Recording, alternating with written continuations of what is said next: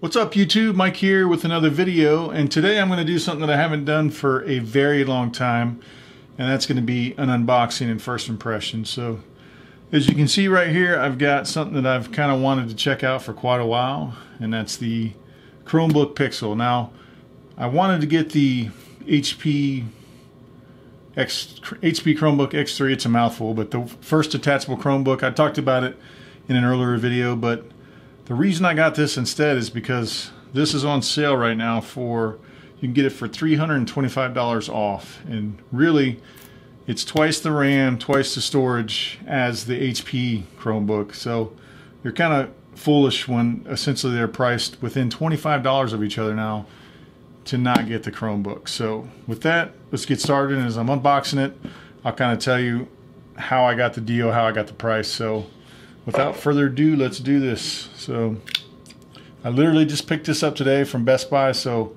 I'm pretty excited. I had to wait till I get home to open this thing up, but I also went ahead and got the pin.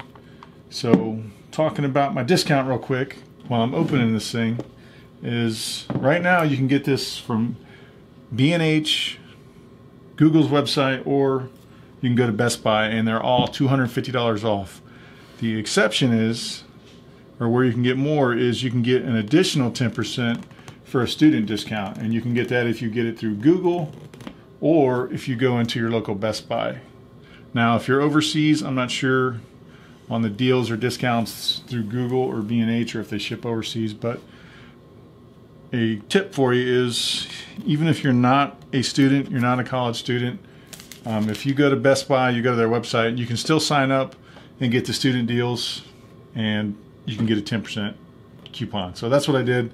Technically, I'm enrolled in college right now, so I wasn't necessarily lying, but if you want to get the extra 10% and you're not in college, they don't verify, so to me it's totally worth it. You'll save an extra about 75 bucks. So really that brings the cost down to you're saving 325 bucks because it's 250 plus the 75. And obviously if you buy it from Best Buy or Google, you're going to pay tax. If you get it from B&H, you're not. So I was going to get it from B&H until I heard about the student discount, because that essentially takes care of the taxes. And the pen I went ahead and got as well because I wanted to try, and you can get this for $82 right now. So it's 82 bucks on Amazon, $82 on B&H, and Best Buy price match it. So that's what I did. All right, so let's dig into this thing. So like I said, I haven't bought a new piece of tech for quite a while, so I'm actually fairly excited about this. So and the Google packaging always looks good. So I've actually got the second gen Chromebook Pixel, and it's very similar. So set that aside, and essentially this is what you guys get. So you get the USB-C to C cable, fairly long cable it looks like. So, and I know this thing's been out for about 10 months now, so this is not the first one you've seen, I'm sure, but the cord's actually pretty good length, so that's not bad at all. But this is new to me. So here's the power brick. Now this does advertise fast charge, so you're supposed to get 10 hours of battery life on this, and I'm not exactly 100% sure on the charging times, but it's supposed to be pretty darn quick. But it's got the Google branding. I kind of like the white boxy look that Google does with everything. And in the background, I've actually got the original Chromebook Pixel box I can show you guys. Oh, never mind. I've got stuff sitting on it. I don't want to fool with it right now, but it's very similar to the original, minus the Google light bar. So finally, getting to the device. All right, so let's see this. There it is.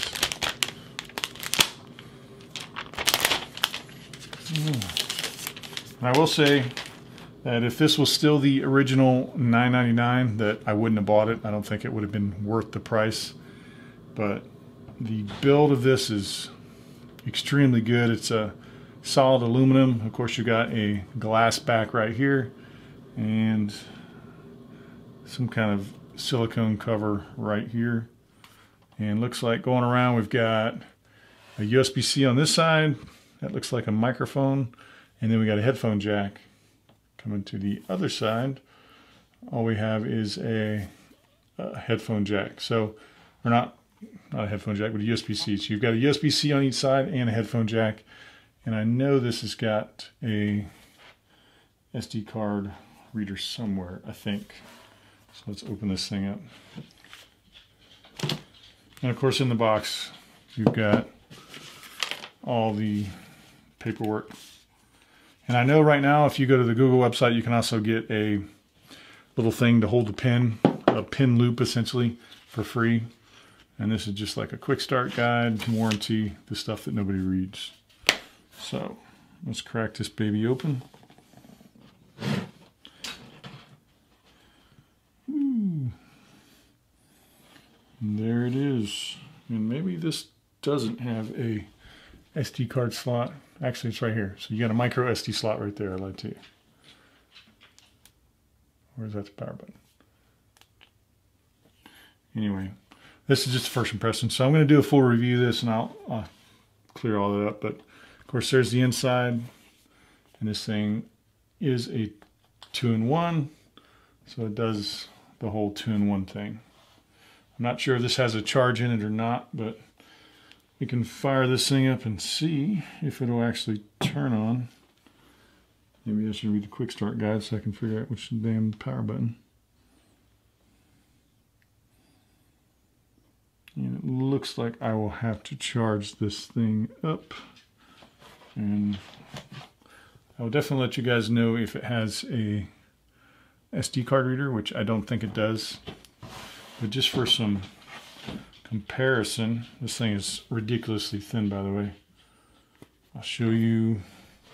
Here's the one I'm currently rocking, which is the actual 2015 Chromebook Pixel, which you can see this has got a actual SD card slot for a full-size SD card, 2 USB-Cs and 2 USB-As, but the size difference is pretty darn substantial.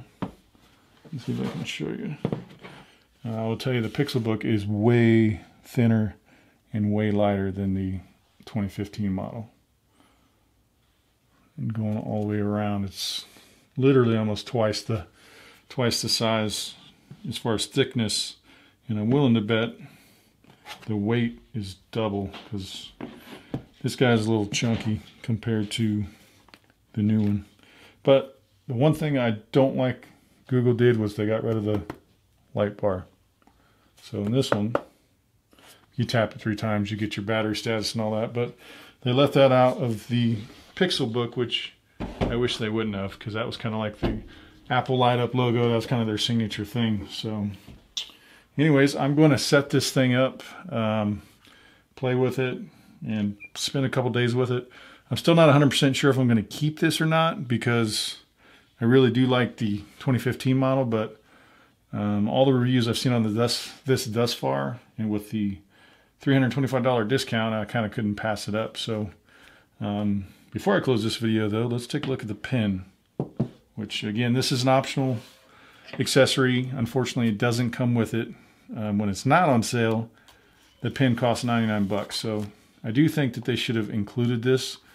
But I guess the reason is the same reason why Microsoft stopped including theirs, was only about 1/3 of the people actually ever used it. So I can look at it there, but at the same time, maybe they should lower the price of the Pixelbook if you're not going to include the pen. But it's kind of similar looking to an Apple Pencil box. And it takes a Quad A battery, and this is actually an active stylus, so it's Bluetooth. I do know that much. And it looks like the battery is in the box. So let's see. Yep, there it is. So it does come with the battery. You just got to put the thing in. So we can figure out how this thing opens. It should just, yep, just like that. And it's got a nice little picture. So let's see. Now, I'm not sure what the pairing process is for this yet. I guess I'll figure that out and I'll let you guys know. But it does just have one button. It's made out of aluminum, and it's really light. So it looks like it just has the one button. And just for comparison, here's an Apple Pencil. It's actually feels about half the weight of an Apple Pencil, and of course it's a bit shorter and fatter, but I kind of like the smaller tip than they got on the Apple Pencil. But there you have it. So that is the Pixelbook, which I know it's been out for 10 months, and I guess it's called the Pixelbook Pen. But I'm going to play with this thing, set it up, and I will let you guys know in a few days what I think of it and whether I'm going to keep it or not. If I do end up keeping it, then obviously I'm going to sell my 2015 model because I don't need 2 Chromebooks. But with that, hopefully you guys enjoyed that. If you have any questions on this, or there's something you want to see on the Pixelbook, whether it can do whatever, I don't know, you guys tell me, and I'll do my best to, I guess, find the answer for you. So anyways, if you've not subscribed, please do so, and if you hit that notification bell, you'll know when I get new videos. So as always, thanks for watching.